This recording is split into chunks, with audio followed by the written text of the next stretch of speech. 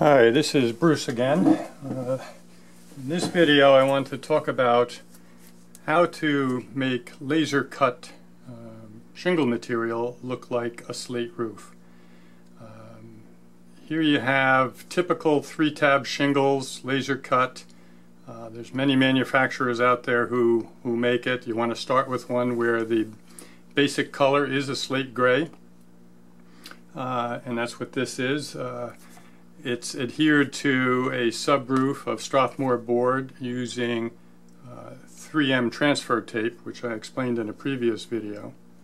And it looks like a very nice 3-tab shingle roof, as is found in many structures across the country. But I want an observer, when looking at this roof, to say, oh, that's a slate roof. So how do we go about that?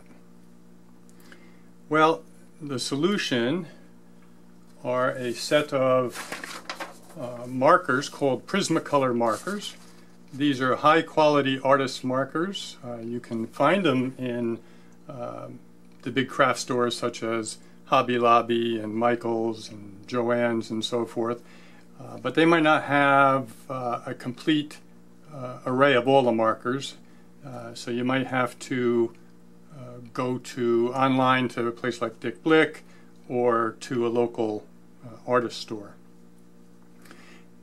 I have found that a couple of markers from the family of cool gray colors and a marker from the warm gray line give you the kind of variation that you're going to be looking for. And so I use cool gray 20% and cool gray 40% and warm gray 30%. If you can't find these exact ones, but you can find cool gray 10%, that's not a problem. You just want to have some variety that are in similar families of gray colors to go with the basic slate gray roof. Now let me show you the look that we're trying to get. This is a Campbell kit where I have put on a slate roof on all 3 of the successive roofs, actually. This happens to be a mixture of rectangular slates and fish scale slates, but I have other roofs that are all rectangular, as you will find out there in the real world. They don't all have mixtures of the shapes of the slates. But you can see that what makes this jump out as a slate roof are the variations in colors of the actual slates. And that is what we want to achieve, and this video is going to show you how to do that using the Prismacolor markers. When you look at the Prismacolor markers, they have 2 ends. One end is a broad tip, and that is useful if you're going to actually use these to stain strip wood or scribe siding, which a number of people do in their modeling. But for our purpose, where we want to stay within the lines of the shingles, the fine tip on the other end is what we're going to use. Now I am going to simply take the first one, and I grabbed the cool gray 40%, and I am going, you can see I've already done a few. I am going to pick some slates at random and color them in with this marker. And you want to jump around and be random as to where you do it. You don't want to do a whole row of this and then a whole row of another one. You don't want it to look like a zebra. You want to jump around and pick a slate here and a slate there. And I'll probably do, you know, somewhere in the neighborhood of 15–20% of the slates in this color before I pick up another color. I'm not going to do that now or the video would go on forever, but let me pick another one. In this case it's the cool gray 20%. Get the fine tip again,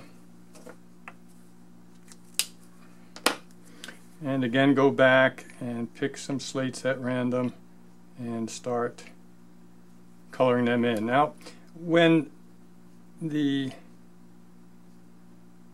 slates are still wet from the marker, they're a little darker than what they're going to be when they're dry, so don't panic that they look way too too dark as you're doing this, because they are going to tone down very nicely when they're dry. And again, just jump around and again do 15 to 20% at random of the slates on the roof. And when you're done with that, take your last color. In this case, it's the warm gray 30%. It looks like I paid $3.59 for this. I'm sure that that's in the ballpark of what you pay. They last quite a long time, as long as you remember to put the tops back on. And again, jump around at random, coloring in the slates. If you do get one on the slate next to it, go ahead and color that one in too. Because in the real world, you do get adjacent slates that are the same color. And you just keep doing that. By the time you're done, you have a distribution of the slates that you colored using the Prismacolor markers, and you'll have some place like 40% or so of the slates that are the original color. Now, I'm nowhere near done with that, but I'm done as far as this video is concerned to give you the idea of how to simulate a slate roof on your models using laser cut shingles. And again, there are so many different manufacturers of laser cut shingles. I have had very good luck with the Prismacolor markers and the way they soak in using the product from Rusty Stump Scale Models. And this is their 3-tab asphalt shingles. They also have one that is actually marketed as slate, and they'll give you a mixture of the fish scale slates and the rectangular slates. But you want to start with the one for this purpose, or you want to start with the product that is a slate gray background. And that's it.